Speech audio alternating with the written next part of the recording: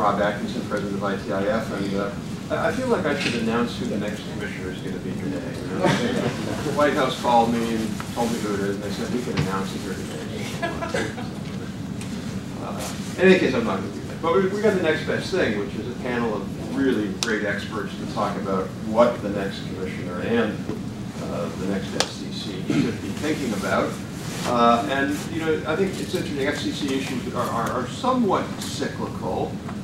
They kind of get hot for a while, and they kind of go down a little bit. And I think they're now coming back to the hot phase, in the sense of there's a lot of critical issues that have to be addressed by the FCC over the next year or two. And that's really what this panel is going to talk about today. I'm going to introduce people very, very quickly. And the format's going to be a little different. We're just going to go ask folks to just sort of give their top 5 or 6 or 3 items that they think are critical. And then we're going to come back to everybody and go through each item, the major items, one at a time, and get dialogue on exactly how the FCC should approach that. And then we'll open it up and have plenty of time for questions, and we'll adjourn no later than 10:30. I'll start.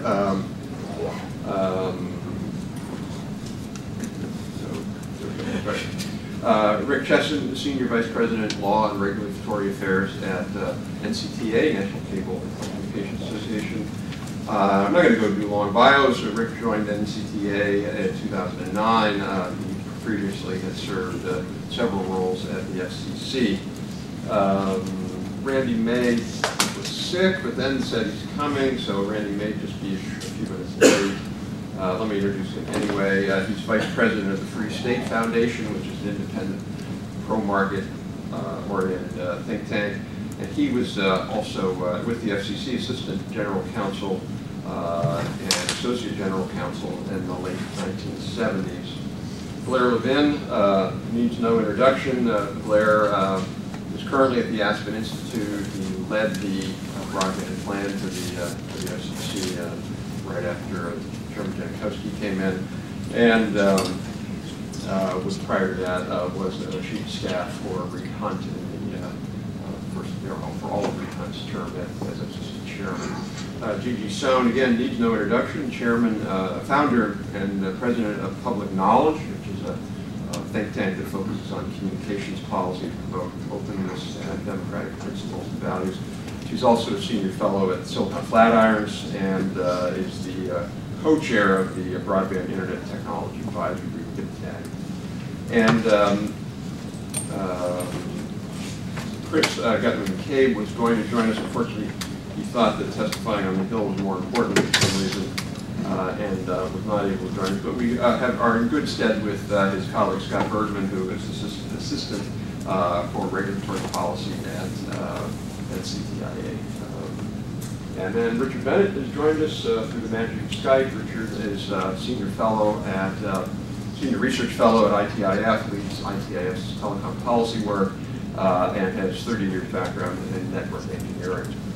So I think hopefully Randy will join us. We'll just go down the line and then start with Rick. Okay. Good morning. Thanks for inviting me, Rob. My list is probably somewhat shorter than some other lists for my colleagues here.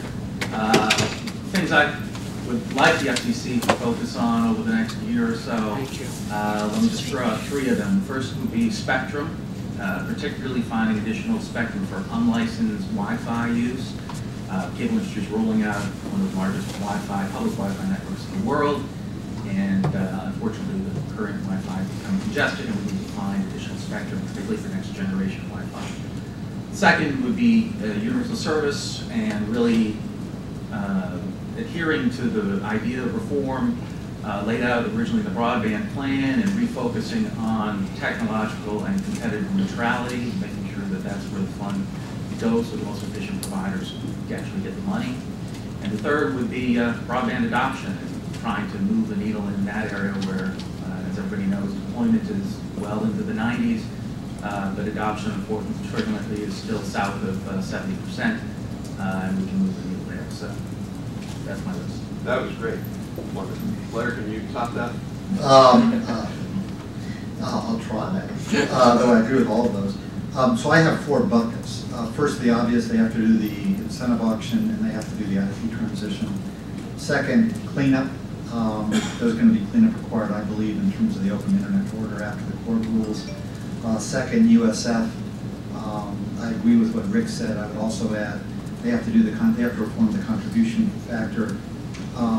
There's something coming down the line which I think of as the impact of LTE on the RUS loans that will require some FCC action. And they haven't addressed the question of what happens when you have institutions that need much bigger bandwidth. Senator Rockefeller talked about this in terms of getting it to the schools. The FCC is going to have to address that. That was not done in the 2011 order. Well, just to clarify on that, when Sure. you're talking in the context of high cost in unserved areas. Well, actually, in terms of the higher speeds, there's really 2 things. One is institutions like schools need higher speeds. The second is what's going to happen in rural areas is LTE will cause cord cutting, which will undercut the existing economics of the wireline provider. To a certain extent, as Rick said, it's competitive neutrality, that's good. But the problem is what happens to the police station, the schools, the hospital, when the wireline provider, which has been spreading the cost among a lot of other folks, loses some of the residential business. And that's a tricky problem that hasn't been even thought about. The third cleanup item is spectrum. I certainly agree with Rick, the unlicensed sharing agenda is very important. And secondly, the unfortunate light squared incident suggests that we really have to do something about receiver standards. The third bucket is the FCC has to decide whether it's serious or it's just engaged in what might be thought of better done by foundations, that is to say voluntary efforts. On adoption, I certainly commend all the private sector folks who have done voluntary stuff. But to me, that's like a really big problem, and the government ought to be far more focused and serious about it. And the second is, of course, the thing that I work on most of the time, which is how do we get a critical mass of communities with world-leading networks. I would just note a significant difference between what Arnie Duncan did with his race to the top for education and the current FCC approach of saying we would like it if something happened, but not putting any thought or effort or capital into having gigabit networks. And then finally, I would just note, I think there's an existential question, which is why do we have an FCC that hopefully the chair will address. And that's both a question of mission, but it's also a question of how you do it. And I certainly think one of the things I would put on the next chair's agenda was the FCC really has to establish itself as an expert agency.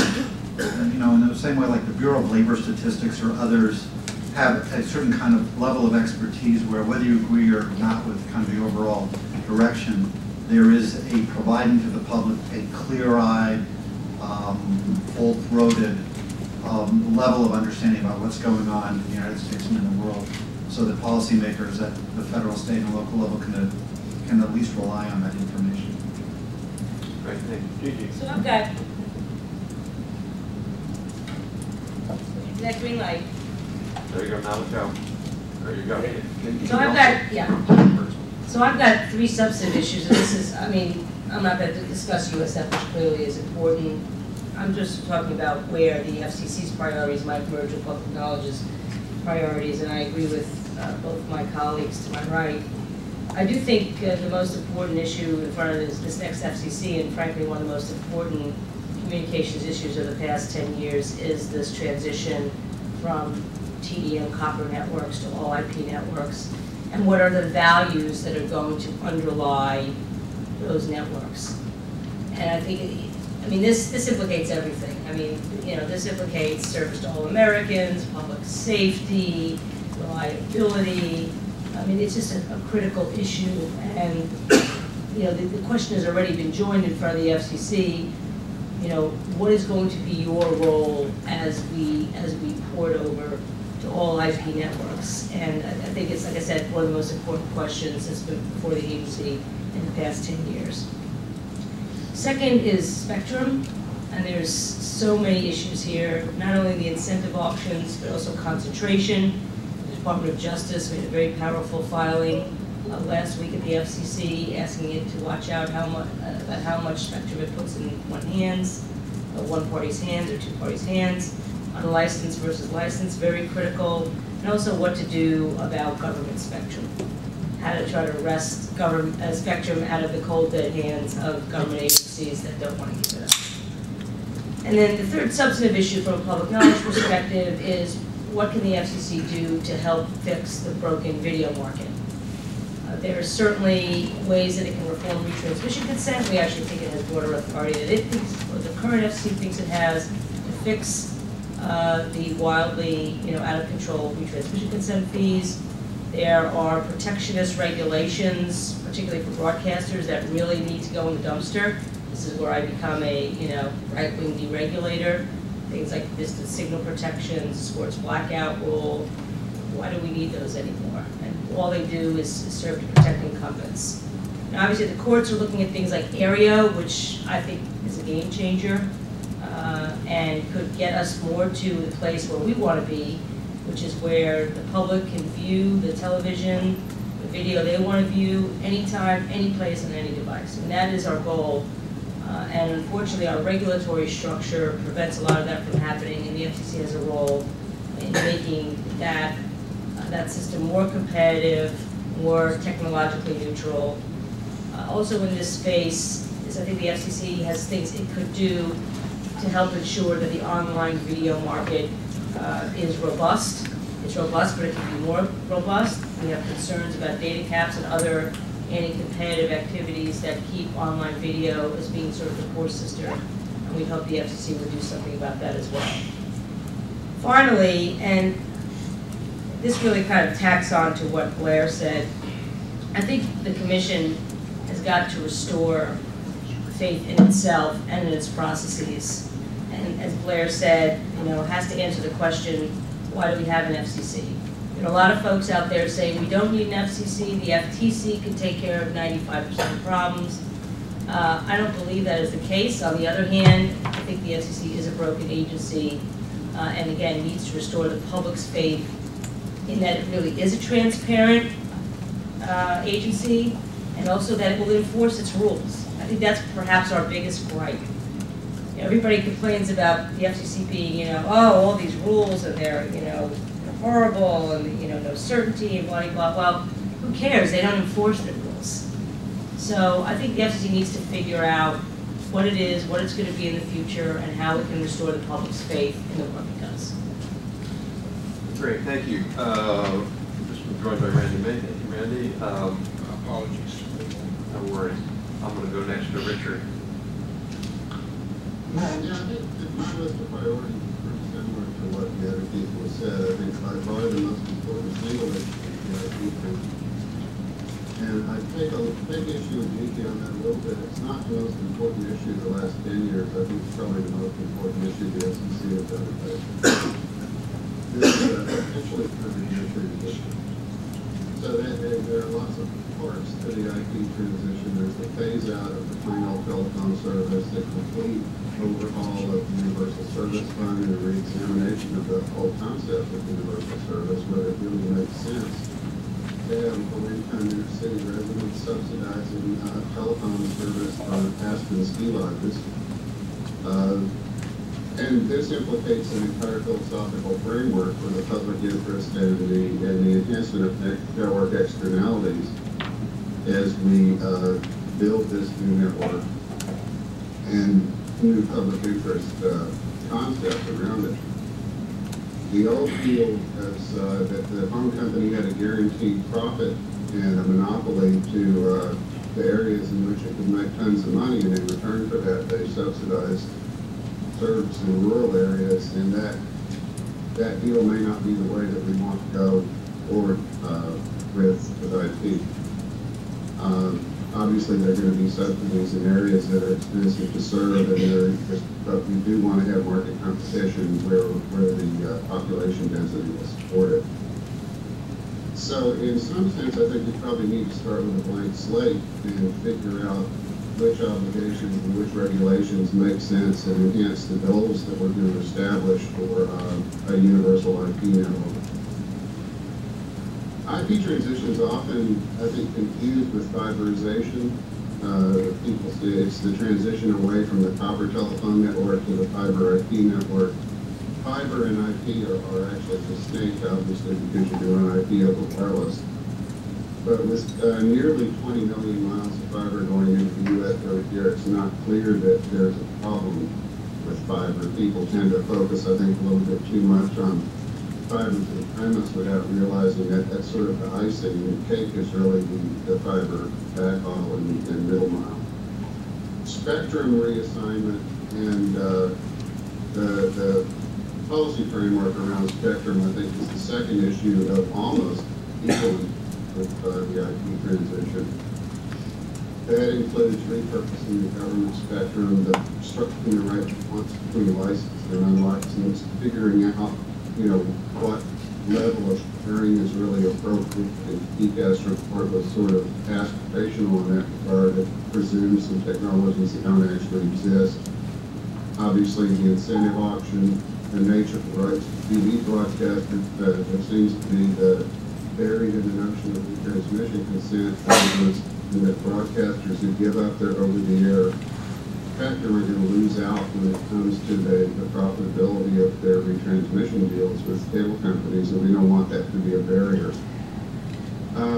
We wrote a report on spectrum last year that essentially pointed to some policy algorithms that can be used to help make some of these reassignment decisions, and so I commend people to read that Spectrum Policy for Innovation. Broadband adoption is obviously an issue of lesser importance, but the FCC has a big role to play there in terms of the bully pulpit. We should establish a goal of 95% usage of IP and mobile. That's an interesting problem that's primarily, I think, going to come down to public-private partnerships. The development of low-cost devices, the enhancement of computer ownership, whatever computer means these days. Some old issues that need to be cleaned up are the net neutrality regulations, where the FCC actually has the authority. Congress would grant that authority to the FCC explicitly. It doesn't indicate, the indications are right now that this Congress probably wouldn't be willing to do that. Media ownership restrictions, I think, it's kind of an issue that get long in the tooth. With the ongoing price of journalism, there certainly shouldn't be any institutional barriers to the development of multi-platform content delivery by newspaper, TV, radio, and internet, and to a lesser extent entertainment. This probably implies, this list probably implies the development of the Communications Act, certainly a new title to cover universal IP. It's a scary issue that people have been kind of backing away from for the last 5 years, but sooner or later it will have to be addressed, and the FCC is going to have to contribute to that, although they don't get to define their own mission, but they certainly should be involved. And FCC process is going to need an overhaul, because I think the very mission of the FCC is going to be significantly changed, and that the competitive IP and mobile role that was when the FCC was, when the original Communications Act started in 1934, the FCC was created.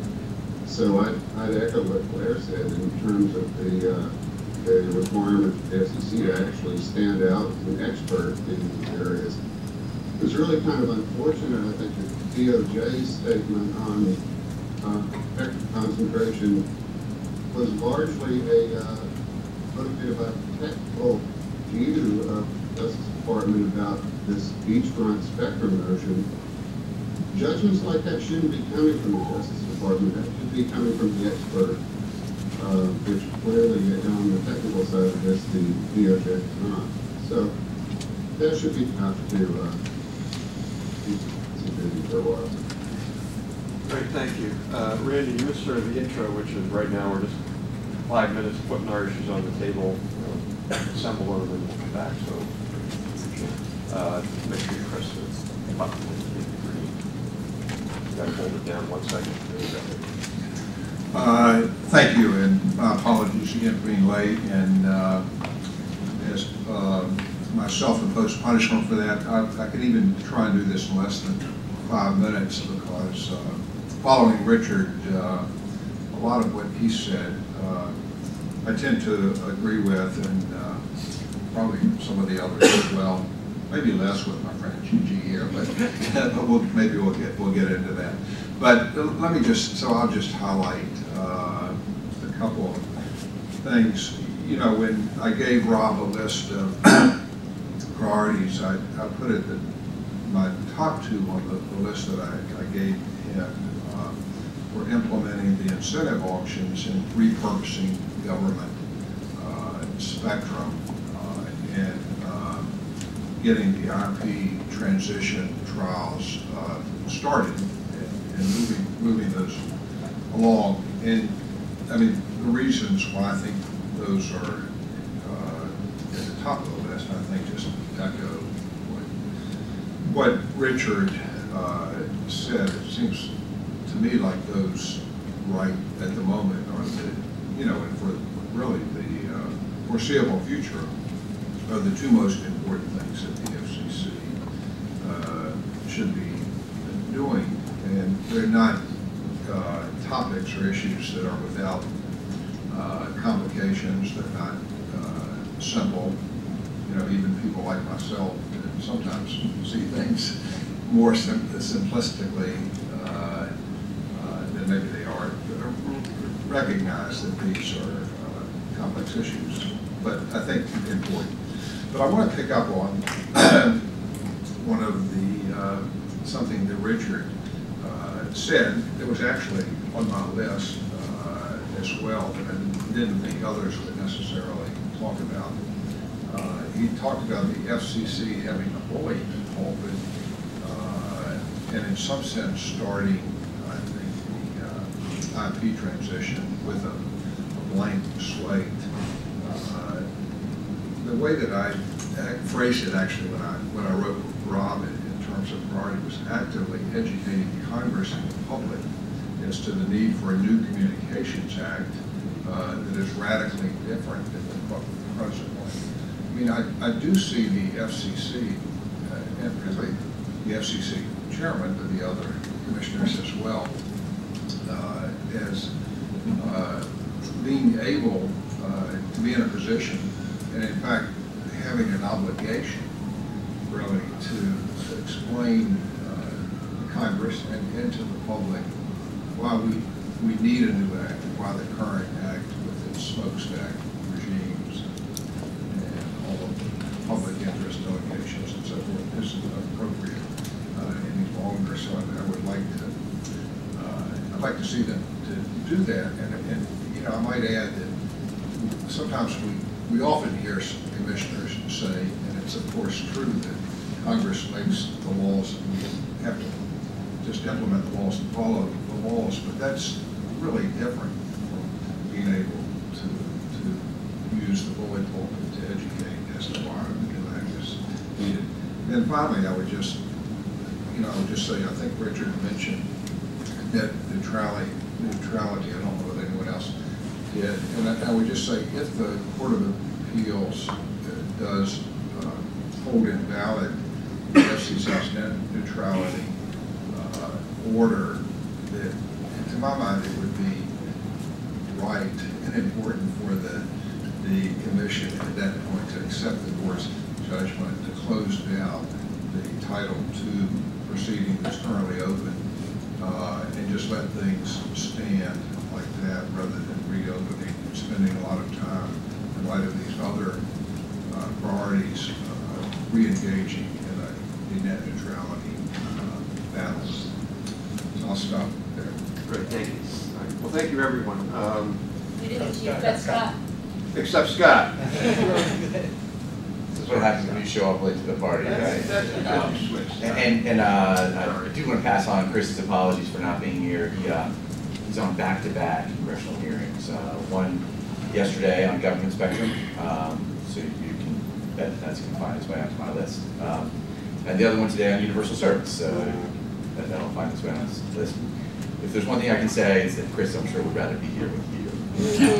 I'm testifying on the Hill, but so just to do the list, sort of rapid fire, and I think we've probably come up with a list that will take the commission the full 2013 to solve. But my list would start with spectrum, spectrum, and spectrum. And if you think I'm being cheeky about listing the same thing 3 times, there really are that many issues out there in the spectrum space, and they're that important. I mean, if I were, going back to my FCC days, if I were advising a new chair on what I would do with 2013, and you're looking for real tangible ways that you can increase investment, increase innovation, and reach folks at a very personal level, it's trying to continue to fuel the mobile revolution that we're seeing right now. All of you spend a lot of time in Washington, D.C., and you know that there's not a lot that folks can agree on in Washington, D.C. But one thing that folks were able to agree on last year was you need to bring more spectrum to market. So implementing the incentive auctions provisions of the Act would be my spectrum number 1. A couple of panelists mentioned the need to work with NTIA to free up government spectrum. That would certainly be my spectrum number 2. In the Spectrum Act, we have a mandate that the FCC auction the AWS-3 spectrum, so 25 megahertz of really critical spectrum for the industry. And there's a natural pairing that's out there. It's 25 megahertz of government spectrum that's been identified, that's been looked at for a number of years. So pushing that across the goal line and making sure that we can bring those 2 blocks of spectrum together is critically important. And then my third spectrum will sort of be a catch-all. There are a number of issues that folks brought up along the way, but the FCC is required to identify 15 megahertz of spectrum. NTIA has been required to identify 15 megahertz of spectrum. Those 2 blocks can be naturally paired up. There's the H block. There are a variety of other issues that are out there, so that would make spectrum my 1, 2, and 3. If I had to toss in just a couple of others, I would agree with everyone else. I think you said the IP transition is a big issue. I think the FCC can choose to avoid it, or they can choose to act and take some steps to try to set themselves on a course to developing a framework that matches the services and the market that's out there. But the IP transition is coming one way or the other, whether the FCC acts or not. These services are being rolled out. So maybe 2 others that are sort of nuts and bolts questions, less philosophical, but if I were thinking about this is really me focusing on 2013, things that could be done. The FCC proposed a series of broadband infrastructure acceleration initiatives. And these really are nuts and bolts things like model tower siting rules.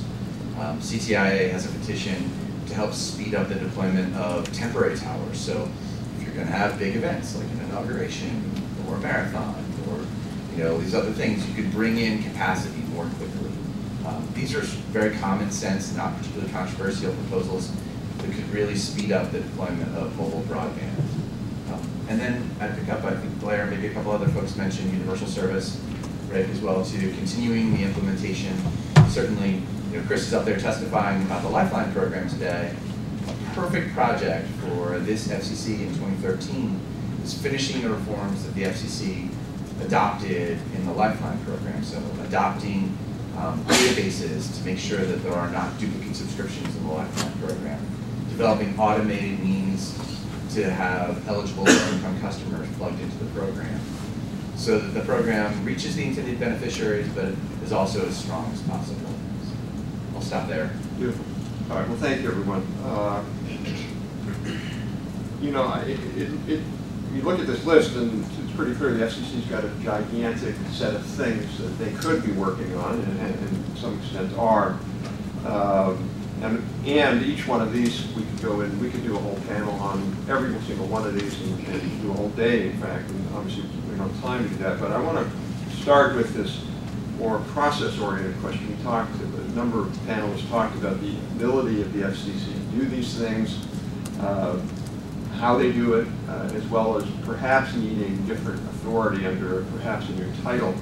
So I want to start with Blair and say, Blair, in a way what we need, I mean, obviously the FCC, because it's a sort of progressive era entity with these 5 commissioners, and it's sometimes hard to get consensus on things, a little different than the NTIA. Is the FCC capable of doing these sorts of things in a timely and effective way? I think it has legal powers to do so. I just think it's a question of whether it chooses to do it. In the 96 Act, Congress gave us 110 rulemakings to do in 18 months. I think my numbers are right. The large bulk of them had to be done in 6 months. We got everyone done.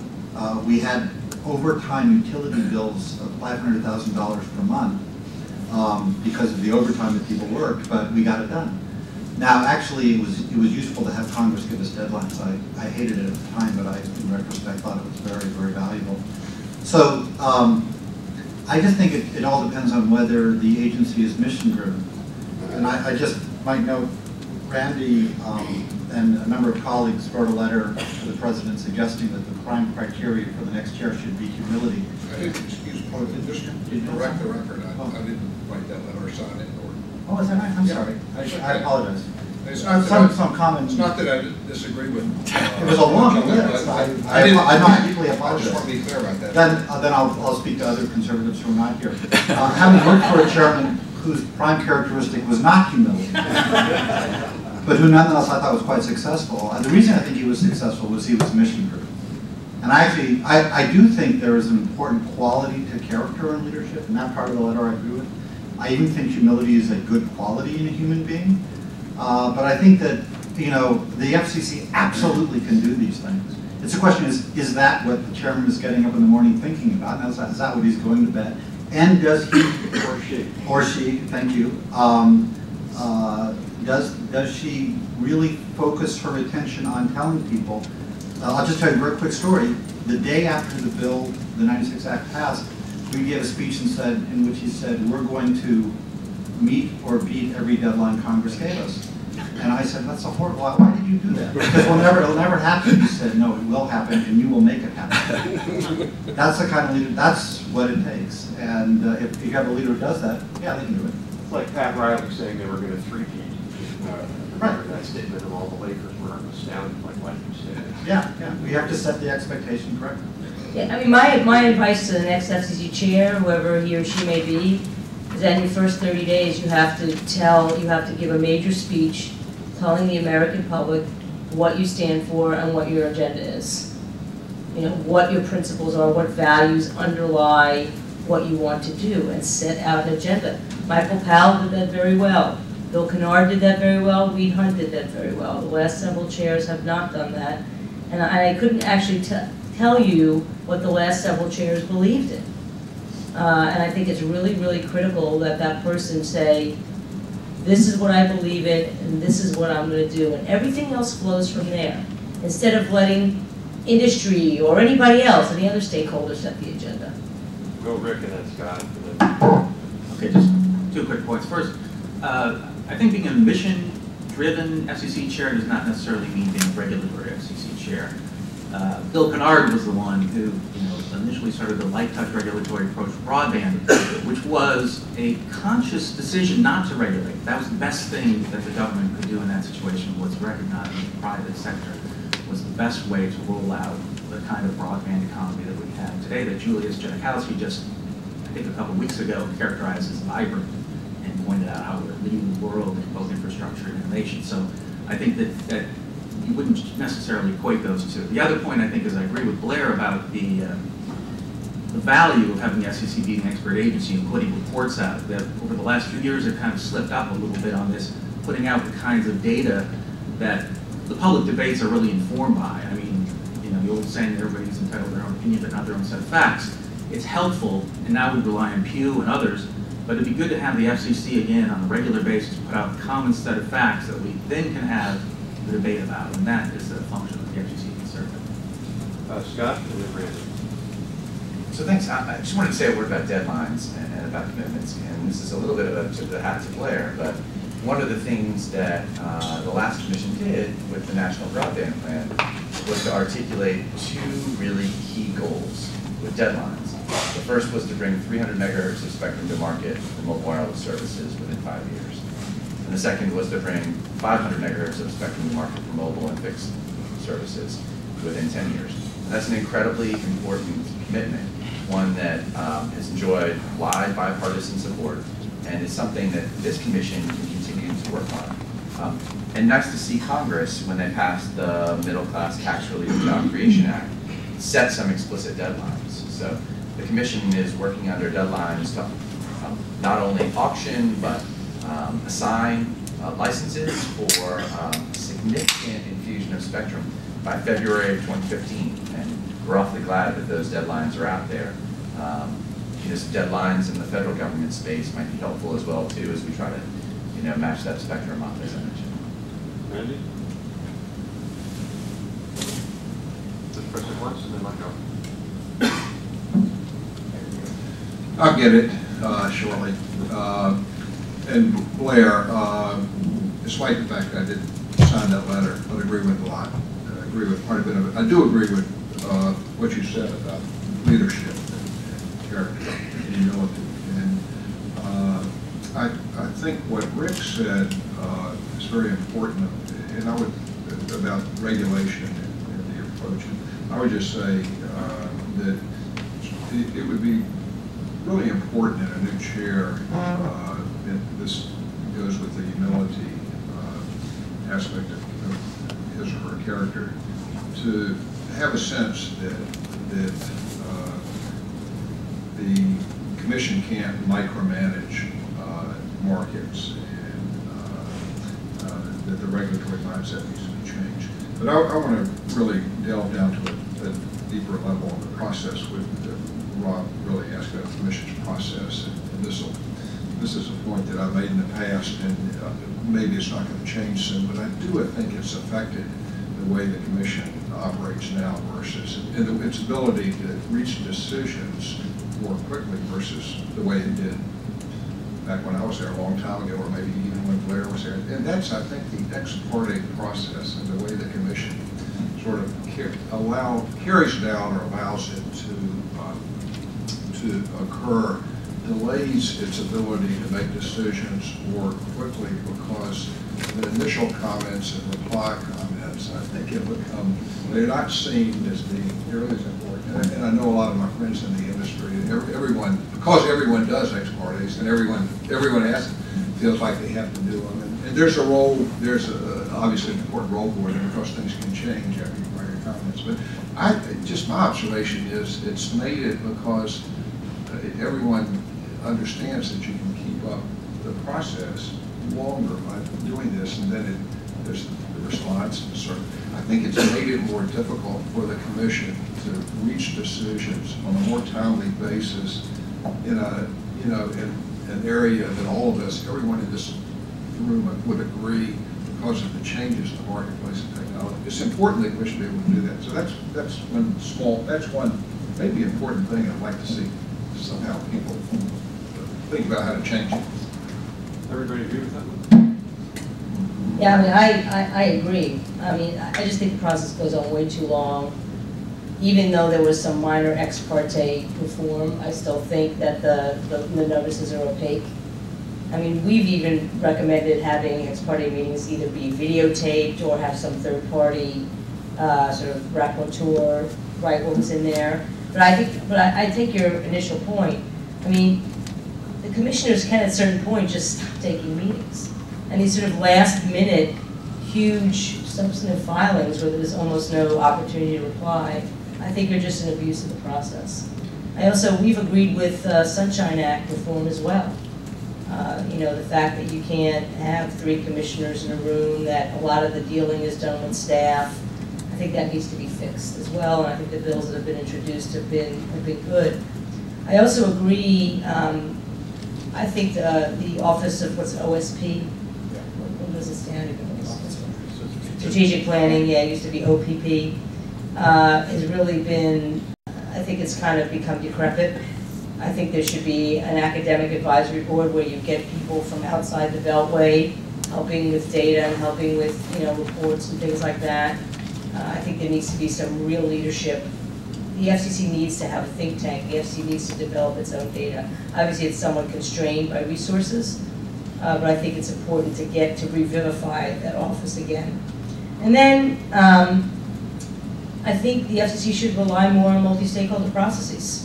I mean, it shouldn't be the be-all, end-all. I think the BTAG, this is self-serving since I'm the co-chair, but I think it works quite well to inform the commission on issues of network management, and I think it should be replicated in other areas.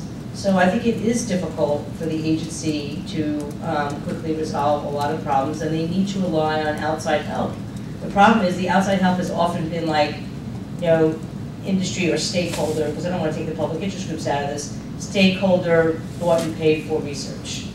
And that just doesn't really contribute to a good debate. And I think there are things the agency can do to get more objective data into its proceedings.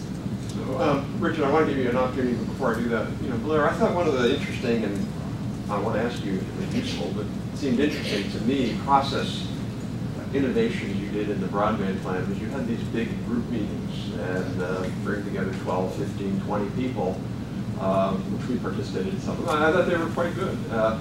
Is there an opportunity, or is there a value of doing those, building a little bit on what Gigi said, building those kinds of things? I suppose this very sort of administrative law, legalistic thing that they have to do. Is there a way to supplement with things like that?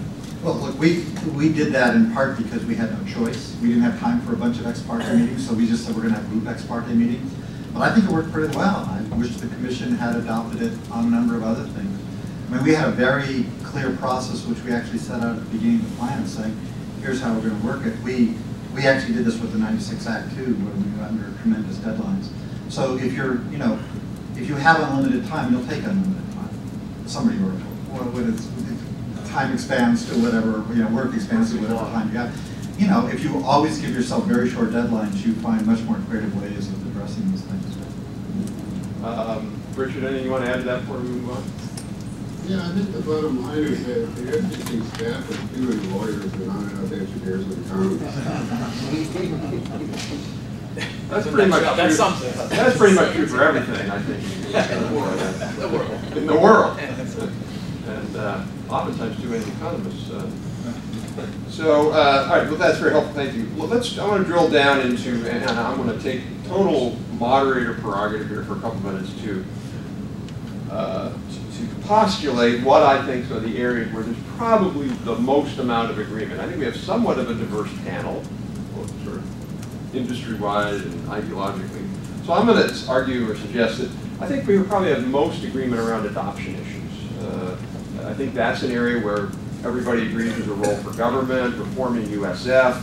I think everybody would generally agree around that the P model tends to work and should be expanded, that there's a role for the bully pulpit, and there's a role for smart subsidies and supports. Everybody sort of want to dispute that there, at least at some level there's enough consensus there that it's something the FCC can move forward on.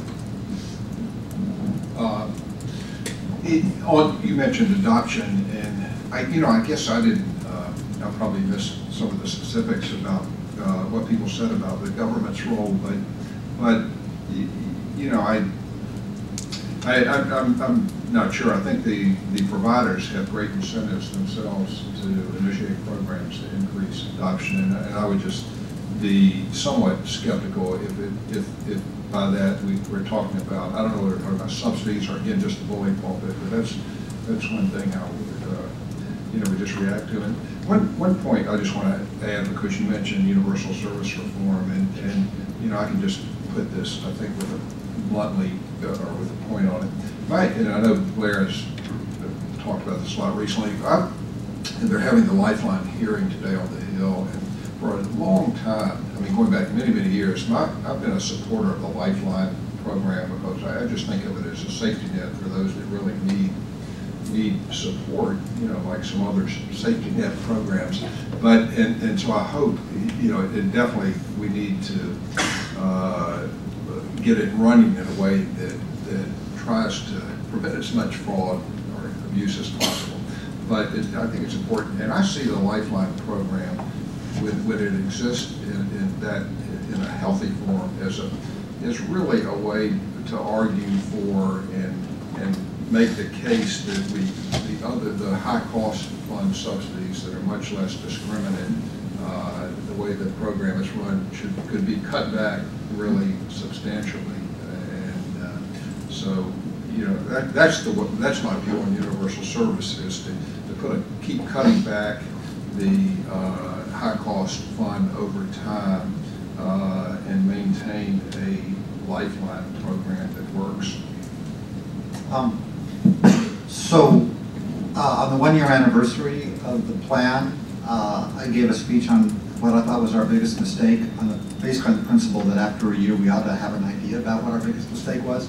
And I think it was about adoption, and it was totally my responsibility. I think we depended too much on the current model. I would just make a couple of very quick observations. Number one, I think the Commission did a good job in reforming Lifeline Link-Up. I think it was necessary. But I actually don't think that that should be the driver. I think the real driver should be a combination of federal, state, and local governments understanding that to deliver great public services in the future, we need everybody on. And we need to reorient the way we think about education and healthcare and some other things that really drive the value proposition up. And that is going to be, I mean, the reasons why people don't adopt, if you look at them, a lot of them are just because of the social networks that people have, and I mean that without reference to Facebook. And so what you really want to do is create an increased value. It's not so much about price, so that's there are definitely some pricing issues. So it's really, I won't redo the speech now. I just think our fundamental way we're thinking about the problem is probably wrong.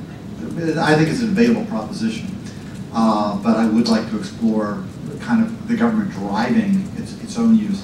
And then secondly, bully pulpit works for some things, other things it doesn't. And I think that one of my fears when I left the plan was that the Commission would think about goals and aspirations more important than actual plans. And I think on adoption, when you think history will look back and say they essentially outsourced the adoption effort. Again, a lot of praise to the private sector folks who participate and do this. But at the end of the day, this is a public problem, and there ought to be greater thought about how all kinds of programs that we're currently using can help shape it far more than simply utilizing the bully pulpit. So maybe to echo a couple of points that I heard, certainly I think Randy's right, that providers are certainly motivated to serve low-income customers. We certainly see that in the mobile broadband space, where we see low-income customers choosing to access the internet through mobile devices where possible. So I guess I would pick up a point that Rick made, which is that when we do have universal service programs, we need to be sure to be careful that they're competitively and technologically neutral, so that when we have government making choices about subsidies, those will reflect consumer patterns as opposed to having government make decisions about what types of services will be adopted. To pick up a point that Blair made about Lifeline, and this is maybe a little bit of praise for the FCC. One thing that the FCC is doing in 2013 is that they've established a series of pilot programs. These are time-limited, small-scale programs, but they've really sought to vary up the parameters of those programs. So they're going to try to test for what is the right subsidy amount, to what degree does digital literacy play a role, try to identify what are the barriers to having low-income consumers sign up to broadband, and control for those. They're collecting more data as part of these pilot programs than I've seen the FCC collect about universal service programs in a long time. So I think that could be a very fruitful effort for 2013. I think what everybody's pointing out is that the really complexity of this problem is that it's a multi-pronged problem that requires comprehensive solutions. You can't just deal with cost, you have to deal with literacy, media literacy, you have to do with computer ownership. A lot of people don't have computers. Those who do have computers are obviously much more likely to be adopters. So there's a role for the government, there's a role for state and local governments in working on media literacy. Public-private partnerships has been an important thing, and I think proud of the cable industry has stepped up. Last year, the cable industry's public-private partnerships, Connect to Compete, and Comcast equivalent, brought in 150,000 new households because of this program of providing it at lower cost and helping provide the kind of support people need to make it, to make it work. So, there's going to be, it's not going to be a simple effort. It's not going to be just about cost. It's going to take everybody sort of doing their part to make this happen. So with all due respect to Rick and the cable companies, I mean, Connect to Compete and the Comcast, the low-cost program, 150,000 people is not that much, and I think, it's been well documented how difficult it's been to sign up low-income customers. I think it comes back to Blair's point, is that this is about a value proposition, and the data that I've seen just shows that a lot of folks just don't think there's anything for them online that they really even want to pay $9.99 a month for.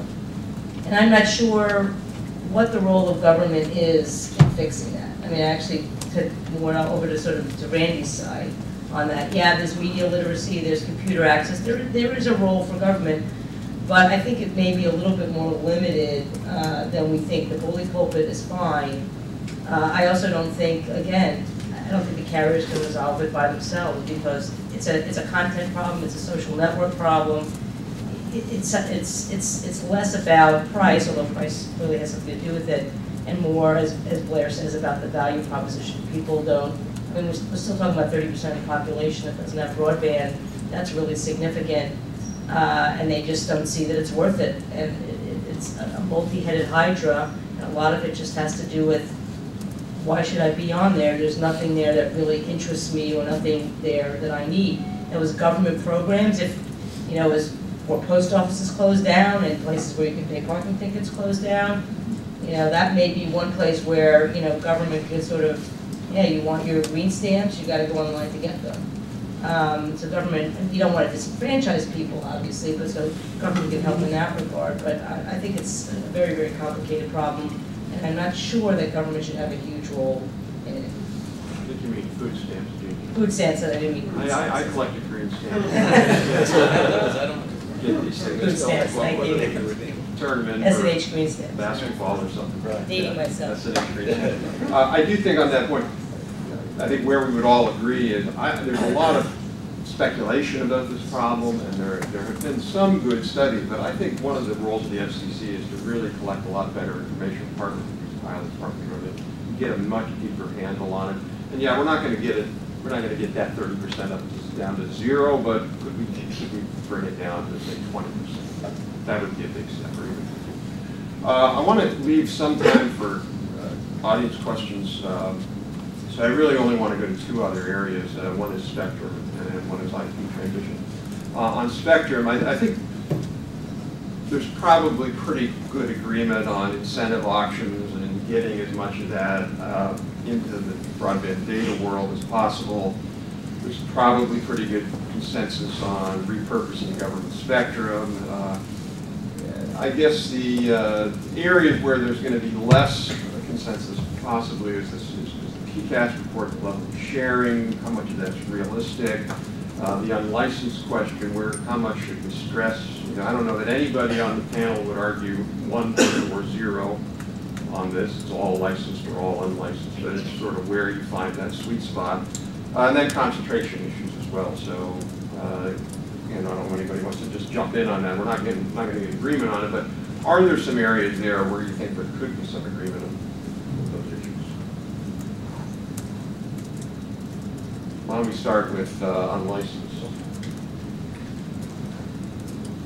Well, let me talk about unlicensed. I mean, I think everybody probably in this room uses Wi-Fi at home and benefits from wireless. Everybody knows the story of unlicensed, how it was garbage spectrum and turned into some of the most innovative and productive spectrum that we have. The problem is that the existing Wi-Fi spectrum is getting congested. The primary band that's being used is the 2.4 gigahertz band. The cable industry is rolling out this, many people don't know about it, but over the last couple of years, a massive public Wi-Fi network in cities across the country. Right now, I think the number's around 150,000 hotspots. So if you go and look up on here in DC, look up the Comcast website, you can get a map of all the hotspots in downtown DC. And if you looked in this area, you'd find they would be all over, all over outside. So as you're walking around, if you're a subscriber, you basically take your broadband with you when you go for no extra charge.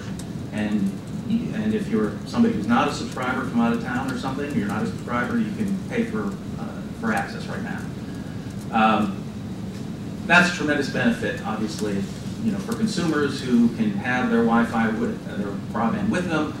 If you're a licensed subscriber, a licensed wireless user, you can maybe buy a cheaper data plan because you can offload a lot of that onto your Wi-Fi as you go. It's a benefit to the licensed wireless providers. That's why I think of licensed and unlicensed not as being in conflict, but really being complementary, because they don't have to build as many towers to the extent that a lot of the traffic gets offloaded onto Wi-Fi. It's also hugely been beneficial for public safety reasons in the Boston Marathon bombing, Hurricane Sandy. The Wi-Fi networks were open to anyone to use, and the beauty of Wi-Fi is that no matter if you subscribe or you have the phone, is a Sprint phone or a Verizon phone or AT&T phone or whoever, you've got a Wi-Fi chip in there, and so it's really sort of the de facto interoperable standard now. So everybody could then use the Wi-Fi networks in an emergency. The problem, as I said, is that it's getting congested in many markets, especially the bigger ones like New York. It's getting very crowded, and we need more spectrum. Just like there's a licensed spectrum crunch, there's an unlicensed spectrum crunch. And all 5 commissioners recently recognized that there is this unlicensed spectrum crunch, and we need to find more spectrum. I know there's been a lot of focus. We can talk about the broadcast band, but really right now the primary sort of place we're looking is the 5 gigahertz band.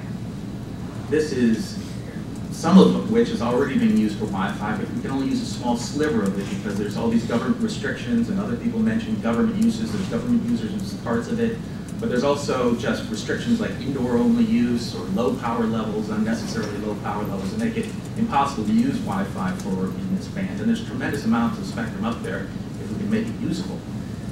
And the real benefit is the next generation of Wi-Fi will use that spectrum to provide 1 gig Wi-Fi. So if everybody's talking about 1 gig service, if you want 1 gig Wi-Fi, you really need to make this spectrum available up in the 5 gigahertz band. The FCC recently put out a notice of proposed rulemaking. I'd love to see the next chairman focus on bringing that home and working with NTIA and others, lift the restrictions that make it impossible to use for Wi-Fi, and that would really be a benefit to everybody.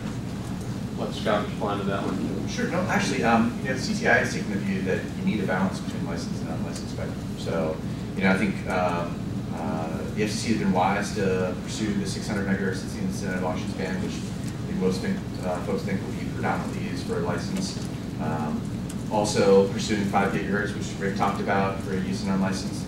I think it's interesting that 3.5, the FCC has proposed some alternatives. Could be used for unlicensed, could be used for licensed, could be some combination.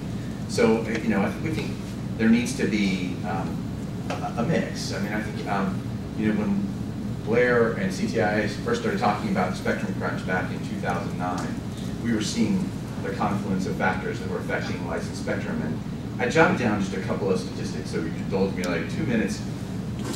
What we saw in 2009 versus what's happening today as of 2012, because I don't think that even we at CTI fully guessed what was going to happen.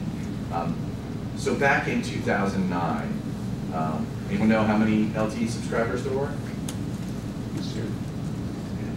Pretty darn close to 0. The two pretty close. So today, 32 million LTE subscribers. We lead the world. We've got more than the rest of the world combined in terms of 4G LTE subscribers. Smartphones. There were 40 million smartphones in 2009. Today, there are more than 150 million smartphones. Tablets. Anyone remember the iPad in 2009? That's right, because it hadn't been launched yet in 2009. It was launched in April of 2010. So today, there are over 20 million tablets on US carrier networks, just talking about licensed spectrum. Applications, we looked at the apps market. It's a new market back in 2009. There were 150,000 apps out there. Today, anyone got a guess? 3.6 million apps out there today. So, it's incredible how that hockey stick in usage has accelerated. So, when Rob asks about sharing, we certainly think studying sharing makes sense, but you need to make sure to continue to focus on clearing spectrum. And that's going to continue to be a goal for us. You asked about spectrum aggregation and concentration. Everyone probably knows that's a tough issue for us. We have members with different views. But I think if you meet those goals that the National Broadband Plan delivered, if you're bringing 300 megahertz of spectrum to market, a lot of those issues start to solve themselves. So I want to move one last issue, and IP transition, and it's perhaps a little bit like Spectrum in the sense of there's probably nobody on the panel, I'm going to assume, who thinks that moving to an all-IP network, we would take every single rule in the copper network and put it there. There's probably nobody who would say there shouldn't be any rules. So there's something about what rules do we bring forward and what rules do we jettison and leave aside. How close are we to any kind of consensus on this? Gigi, you want to start on? I actually think we're kind of close. I mean, I think it's a little too early to be talking about rules.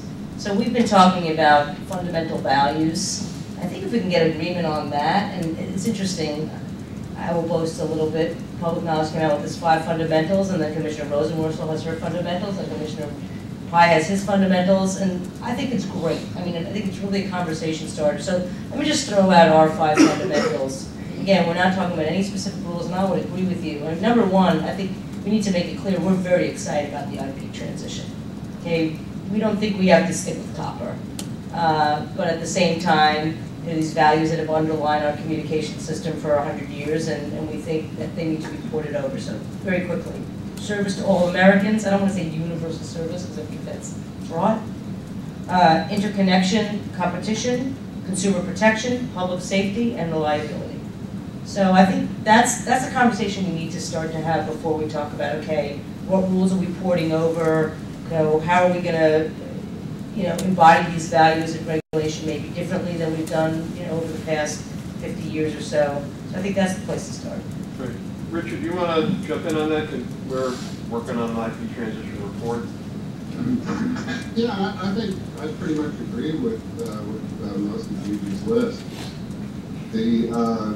It's interesting the way that you think about that. We want to think about reliability, however, in the IP world is I think different than the way we thought about it in the POTS world, where rather than having these sort of bulletproof hardened networks that can withstand any sort of natural or man-made disaster, we get our reliability in the IP world through redundancy.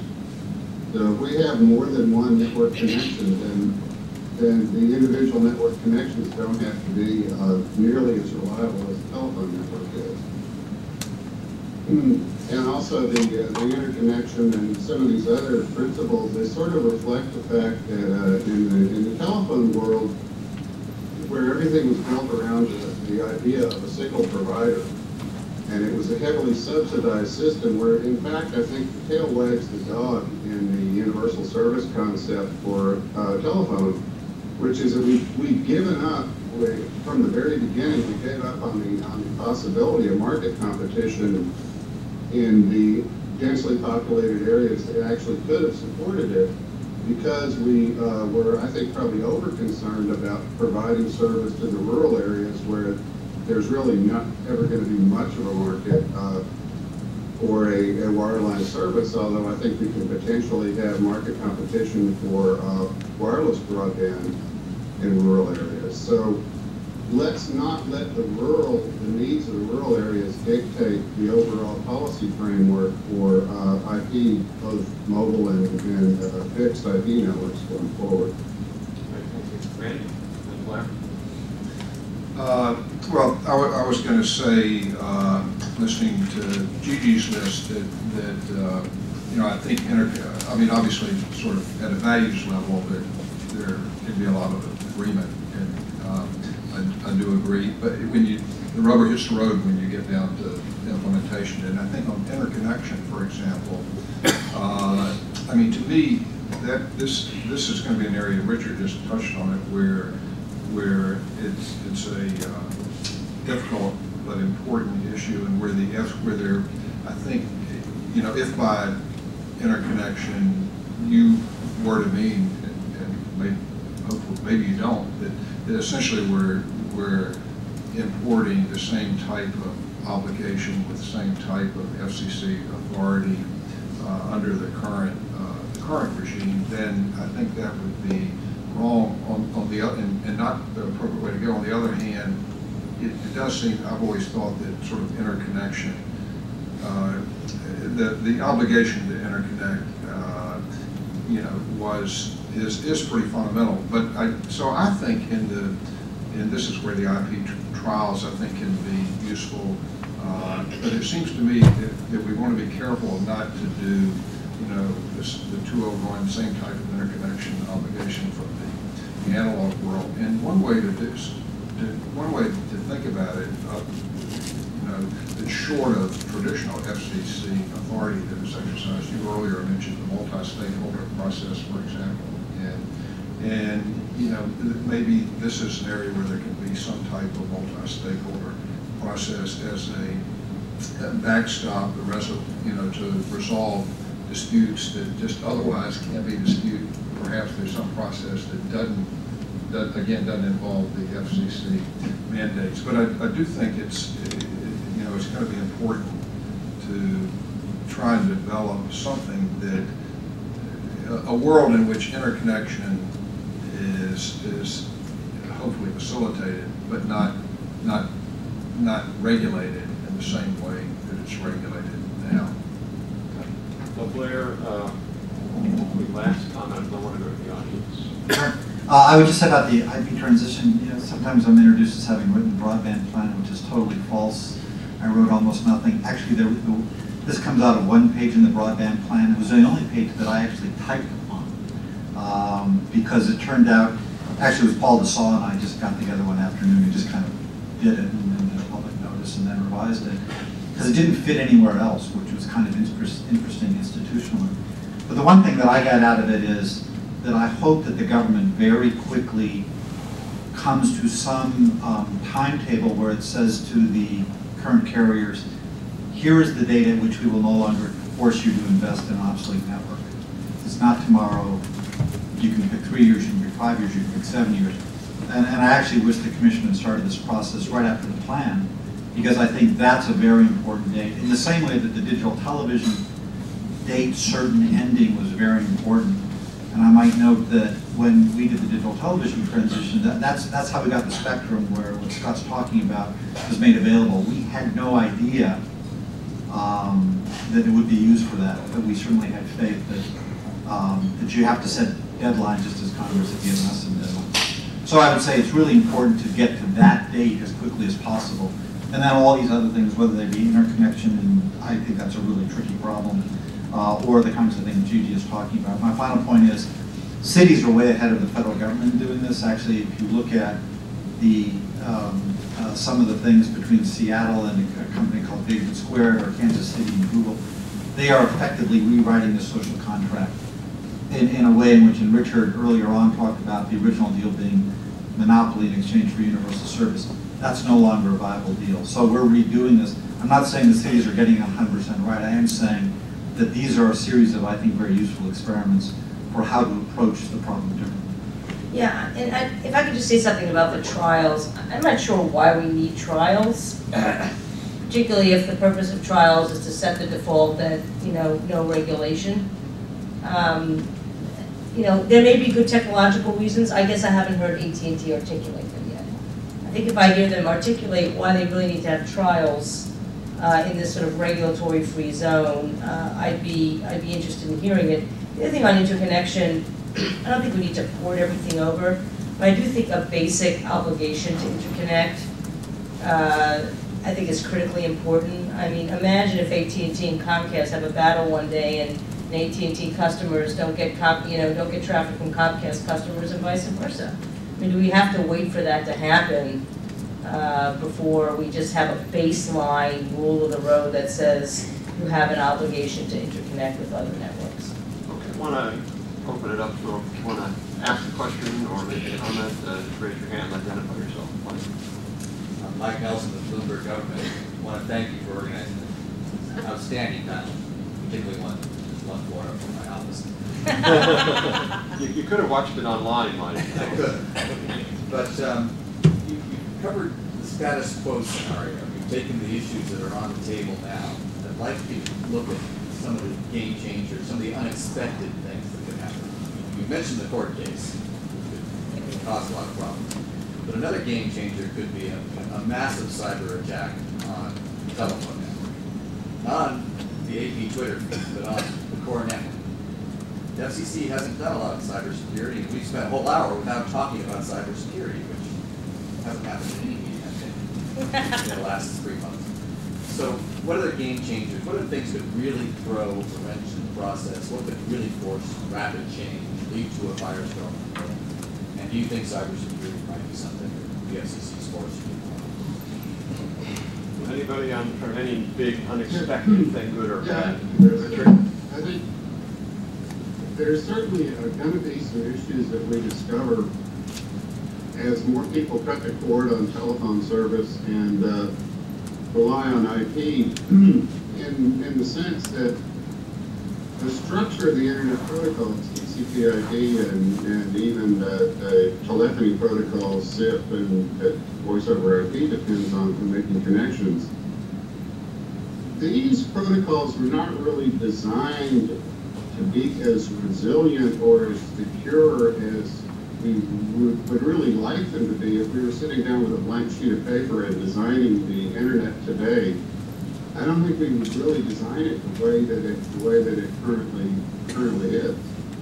And so there is going to have to be an ongoing great deal of engineering work done to sort of bring IP up to the level of resiliency and security that we're going to need when it becomes, the single technology that we're completely invested in for everything that we do in telecommunications.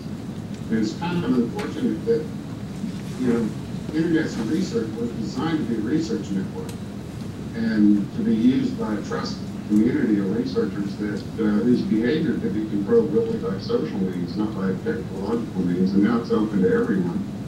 So, it is used by criminals, and cyber attacks are an issue. I'm not really sure that that's really an FCC issue, though. I mean, we seem to understand that the way you deal with cyber attacks is by information sharing between affected networks, but, we're kind of hung up on the privacy implication of allowing network operators to share the information with each other that they need to effectively respond to cyber attacks. I mean, dealing with attacks is something which is a normal daily occurrence. There are hundreds of attacks a day, and network operators deal with them effectively, but they deal with them by coordinating with each other because they have relationships with their peers that operate other networks. Okay, thanks.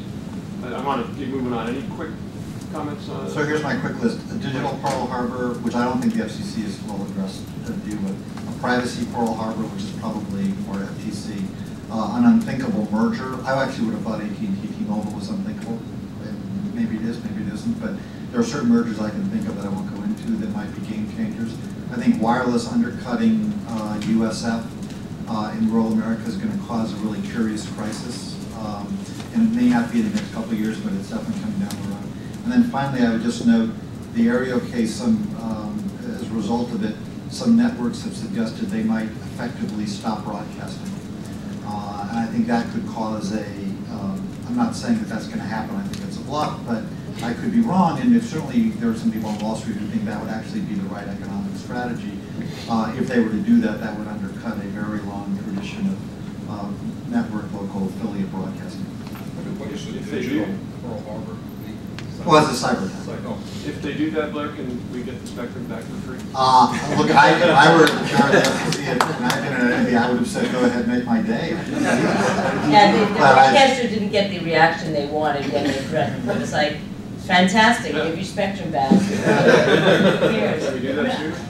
I would understand that another natural disaster like Hurricane Sandy started to, show where the problems were, particularly with the reliability of IP communications, as Richard said. We have something more like that during the Boston Marathon bombing. There were problems with cell phone service as well.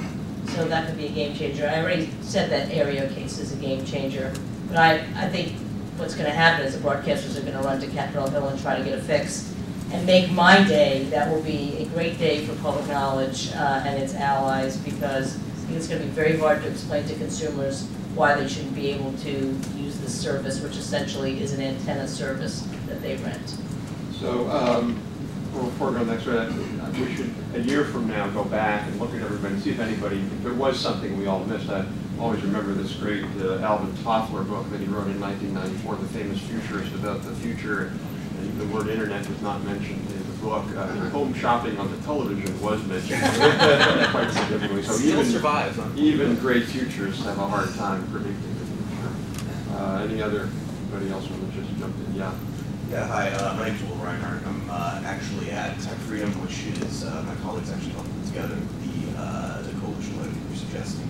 And I actually kind of wanted to push back on that a little bit because you seem to suggest, or I don't know, maybe I heard you a little incorrectly, but you seem to suggest that you wanted the agency to function better and you worried that humility would, or driving specifically for humility take away from that. And it doesn't seem to me that there's necessarily a difference between like understanding the markets work very, very well, and then also saying, well, yeah, clearly the agency needs reforms and deadlines and internal review processes to look over. So I was wondering, can I explain that a little more? Yeah, look, this is going to be the headline of the story today. I'm opposed to humility, yeah. No, look, But we knew that. yeah, right. That's not a headline, that's old news. But I'm humble at it. Look, I work on Wall Street. I don't believe in humility. I do believe in hedging, which is Wall Street's version of humility, right? I mean, which is why I like both unlicensed and licensed. But look, I've worked in a lot of different institutions, almost all of them private. Every effective leader I've ever known does have a shadow of doubt. But they also are very effective at articulating where they think they need to go. And I go to Rick's point, which is, this is not about regulation, deregulation. This is about leadership. And so for me, the question, you were writing a letter, and I'm kind of kidding about it because, look, again, I worked for who I thought was a very effective head of the FCC. Would you put humility in the top 10? No, I don't know. Anyway, but part of it was he was effective. The part of the reason he was effective was he had a very clear sense of mission. He had tremendous backbone. We were wrong, and we had talked about places we were wrong. But we were, you know, you didn't know what he thought the day of the meeting where they adopted it. You always knew what he thought 90 days before. And I think that's a character of leadership that I think is really important. And one of the things, and this kind of goes to what you were saying about the processes that we use, I think it's really important to put ideas out there. And then you let people shoot at them. And then you adjust. But humility is not the first character that I would look for. First characteristic I would look for. I would look for mission-driven. And we can argue about the mission, but if you're mission-driven, you'll be effective. And if you're a weather vane, you won't be. Just to push back on that, that's kind of that was the purpose of the letter. Was exactly that the mission should be humility about the role of markets within this overall conversation, which oftentimes seems to be left out. Well, you're making a substantive point which we could argue about, but as to one's position about the market, there are certain things, getting networks everywhere, getting everybody on, using them better in the public sector, and I think innovation is an important thing too. I think those are things where there was a government role. The question of defining it well, you know. Yeah. Randy? Blair and I have had this conversation quite a bit recently over the last couple of years, and here's the way I would put it. It relates to your letter as well. What I would say is needed. There's a lot of talk often about data-driven processes, and the commission has to be data-driven. And I don't want to be quoted, I don't want the headline to be Randy May is against data, because I'm not, but I think that can be overdone and be a trap in this sense. I think we need a chairman and an FCC who recognizes that at this point in the development of the communications marketplace, and you just have to observe it, that it's obviously increasingly competitive. Gigi and I might differ, I'm sure, on the degree of competitiveness in particular markets, but I don't think she would say we're not living in a marketplace that's increasingly competitive.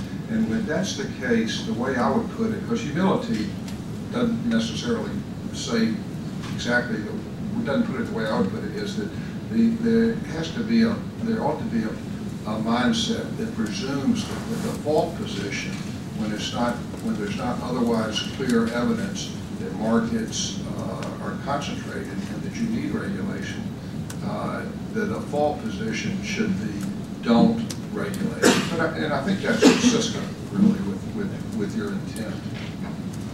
So it may be that there's a four-cell matrix here with humility and arrogance, and trust markets, trust government, and those, conflating those two things, you could have someone who is very, shall we say, the opposite of humble, but wants to be regulated. So it's, I think the later point is that somewhere we're fogging one just about leadership and vision, and you see the same thing. So I'm going to close, but before I do that, I want to ask everybody in no more than 45 seconds just to give a closing sort of, you're now speaking, the new chairperson is sitting right there. You've got 45 seconds to say something to him or her. What would you say? If anybody wants to volunteer for that, while everybody's thinking it. I'll put you on the hot spot. Hire great staff but empower them to actually lead and really be out there and focus on focus on the 10 years, not on tomorrow's com daily.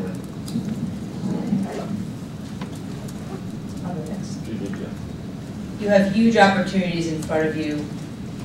The agency has fallen into near irrelevance and has lost the faith of the American people.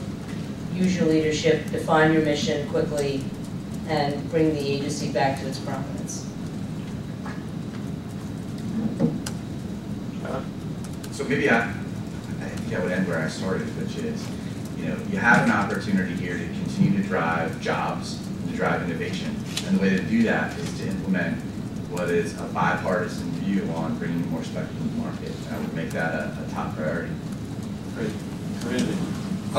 Yeah, I would just say, at the practical level, apart from the philosophical, just concentrate, like a laser, to coin a phrase, initially on implementing the spectrum auctions.